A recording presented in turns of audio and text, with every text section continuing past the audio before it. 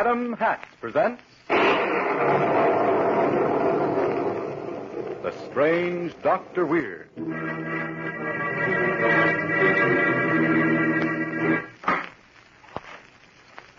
Good evening. Come in, won't you? What's the matter? Surely you're not nervous. Or perhaps it will help calm you if I tell you a story I heard just the other day about a fortune that can be yours for the taking. All you have to do is go and get it. I call the story The House Where Death Lived.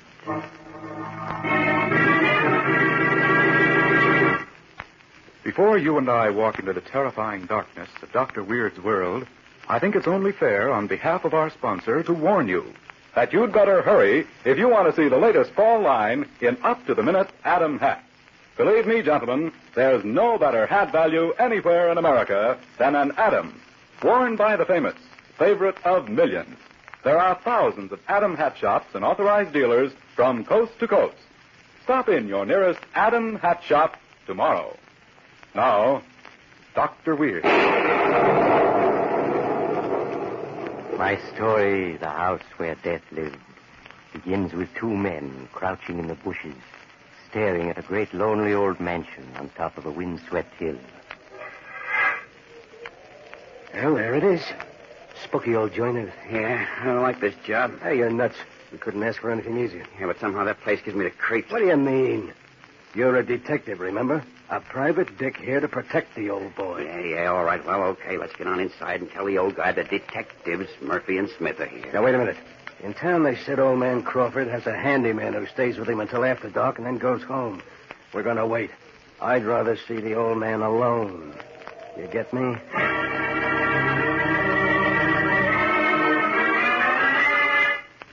And so the two men waited in the gathering darkness outside until Frank, the handyman, left for the night.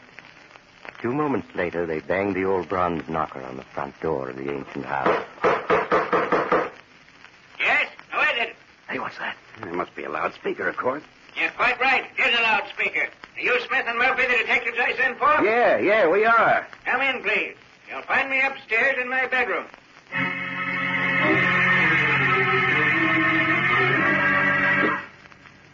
A minute later, old Joshua Crawford, sitting up in bed, surveyed his two visitors. So you're my detectives. Which of you is Murphy and which of you is Smith? I'm Sam Murphy, and this is my partner, Bill Smith. I'm glad you're here. Very glad. I have work for you to do. In a vault in the cellar are jewels worth $250,000. And those jewels must be carefully guarded. Because they're bait for a trap I'm setting. A trap to catch 7 murderers. Trap to catch 7 murderers? Yes. 10 years ago, I was a wealthy man. I had a home on Long Island. And I had a daughter whom I loved. I had a son-in-law who was like a son to me. Then one night, when I was away on business, a gang of thieves, 7 of them, invaded my house. They were after the jewels I kept in a vault there. A vault to which only I knew the combination. Hey, do you mean to Shut up. Go on, Mr. Crawford. Those 7 men would not believe I was the only one who could open that vault. In the end, they killed my daughter and her husband. Huh? I see. So you're that Crawford, huh? Yes. I spent my entire fortune trying to trace the criminals. In the end, I succeeded. Huh? You did? Yes. I learned their names. They were called Big Jim Donovan, Trigger Thompson, Nicky Lavender, Tony Morton, Freddie Lake, Johnny Frisco, and Lefty Williams. A tough bunch of monkeys. How do you know they're guilty? I know. I spent $1 million to find out, and all my money was gone. All but the jewels for which my children were murdered, those I kept. I came here with them to bait a trap for murder. You mean that... Listen, I know where 5 of those 7 men are. All except Johnny Frisco and Lefty Williams. Yeah? Now, if I say I know those men are guilty, even though I couldn't prove it in court, would you agree that they should be punished? Absolutely, Mr. Crawford. And if I can lure them here, would you help me execute them? Execute them? Yes. Help me to punish these men I've named, and the jewels in the vault are yours. Well, what do you say? We're your men.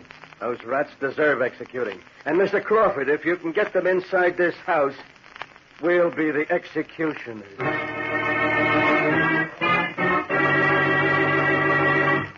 In just a moment, we'll return to our story and learn what happens to the murder trap set by old Joshua Crawford.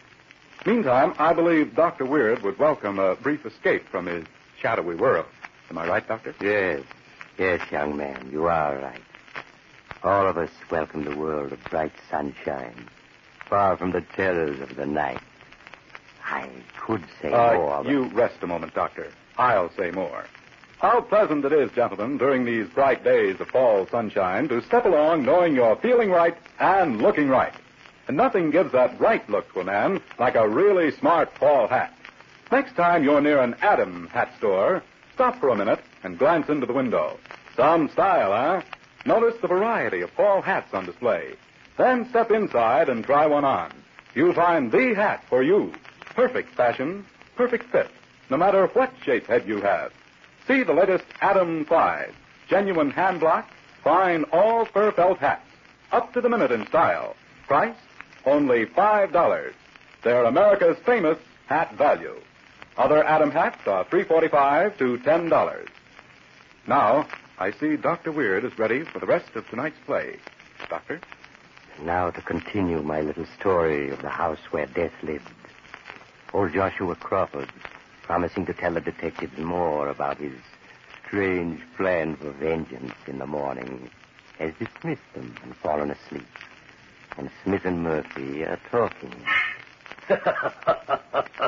The idea of him trying to punish 7 tough killers. Yeah, there's something about this setup I don't like. Forget it. It's just luck he sent for us. Our good luck, see?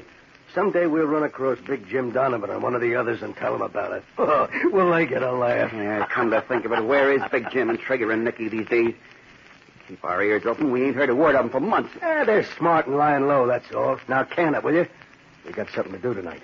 We got to prove we're good detectives by finding that vault those jewels are in. Come on, let's get going.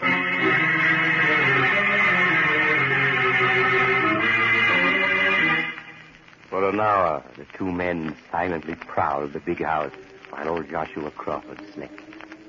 Then, in a far corner of the cellar... Hey, I found it. This door's a dummy, see? Look, here's the door of a vault right behind it. Yeah, but look at it. It's like a bank vault. We'll never get it open. Well, what are we going to do? Wait till tomorrow and see if we can get the old man to tell us the combination? No. We'll get that combination from him tonight.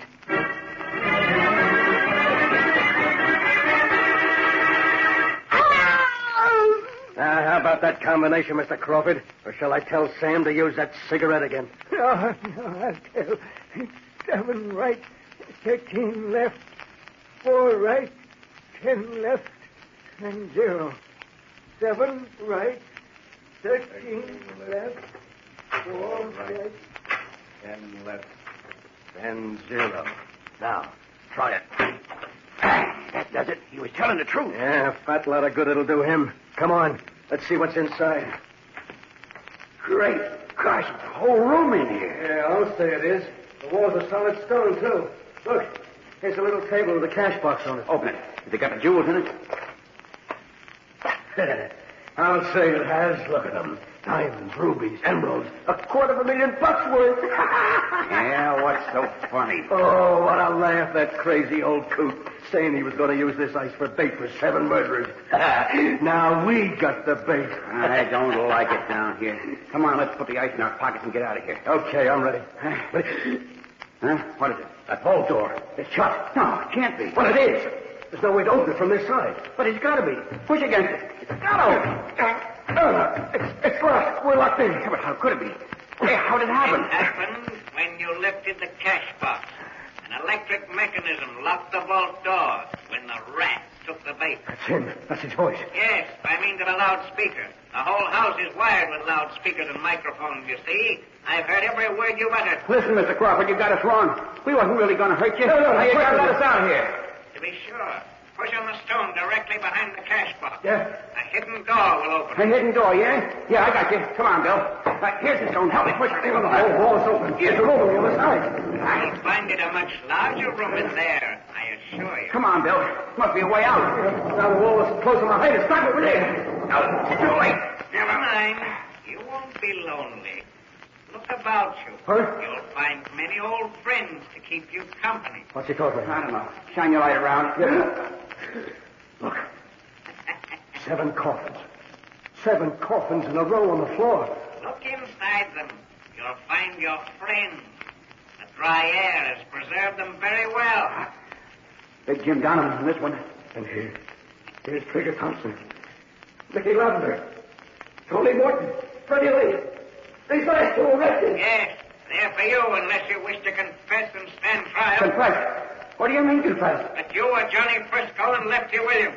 The last 2 of the 7 murderers I've been seeking for 10 years. No. It took my detectives a long time to find you. You were clever. From being crooks, you changed your names and became private detectives. But I found you at last. Now will you confess and stand trial? No, you're wrong. I gave the others the same chance, but each refused to confess. Look at them. They died a far more painful death than the electric chair. They died of starvation. Okay, Mr. Crawford, we confess. I am Johnny Frisco. Bill is Lefty Williams. Yes. Now come down, let us out. You gotta let us stand trial. You hear? You gotta. I can't come down to let you out. You've tied me up. I can't get loose. You'll have to stay there until Frank arrives in the morning to set me loose. You'll have to stay there with your friend. I hope you won't be lonely.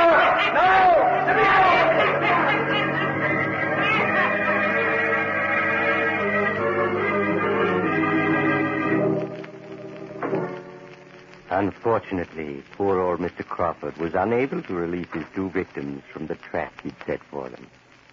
In the morning, he was found tied up and laughing, unable to speak a single intelligent word. He's in an asylum now, still laughing. And Frisco and Lefty, they're still down in that secret room. Their pockets stuffed with jewels. But by now, of course, they're probably quite dead. So if you want the jewels, you only have to go there and open the vault, and you'll have to go now. Too bad. But perhaps you'll drop in on me again soon. I'm always home.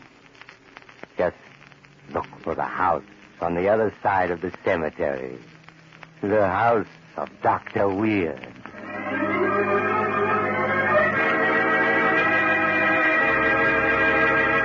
That man will be back here again in a moment with a word about next week's Scalp Tingler.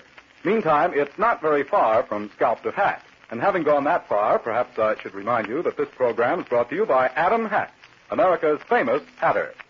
Seriously, gentlemen, I hope you'll take a look at the latest fall line of Adam Hats. They're top quality, identified by the famous Adam crest. And their price, $3.45 to $10. Visit your Adam Hat shop tomorrow. Now, that man, Dr. Weird. I hope you'll drop in again next week. I want to tell you about a cat that had a human soul. Or at least acted as if it had. And so... but the rest of the story will have to wait until your next visit. Good night.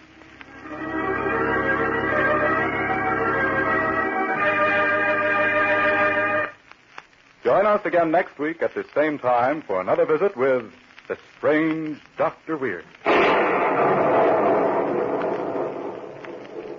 The Strange Dr. Weird, directed by Jock McGregor, is presented by the makers of Adam Hats. The hats that are always tops in quality. This is Mutual.